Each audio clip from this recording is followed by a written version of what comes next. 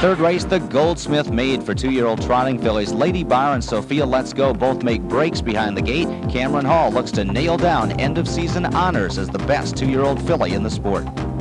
Trotting My Star Chip from the far outside. Cameron Hall now leaves between horses. Dream Angel there with the early trot is Glide Path on the rail. That one out alertly and cuts the corner around the first turn. It's Glide Path, but now Dream Angel. Long shot for George Brennan. Dream Angel to the front. Glide Path is second with Cameron Hall in third and trotting on with it.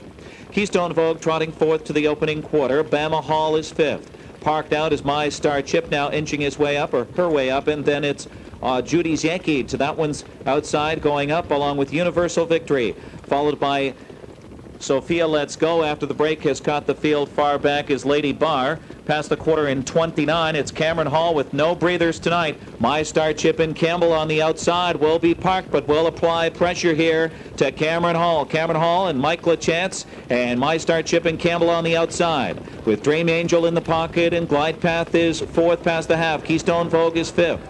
On the inside, Bama Hall is sixth. To that one's outside is Judy's Yankee not gaining. Then it's Universal Victory. Sophia Let's Go.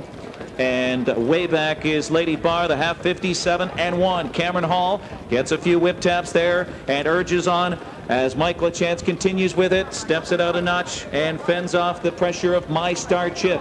In that pocket is Dream Angel, but her earplugs are out as they race past three quarters. It's Cameron Hall still on top with Dream Angel within striking distance. On the outside, My Star Chip is third. Glide Path is fourth.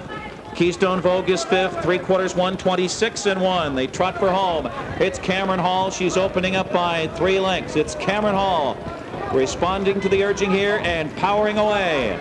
Dream Angel all out to hold on to second. A host of others trying to close in. Universal Victory on the far outside for minor spoils, but she seals her division title here and goes 6 for 7. Cameron Hall and Mike Lachance.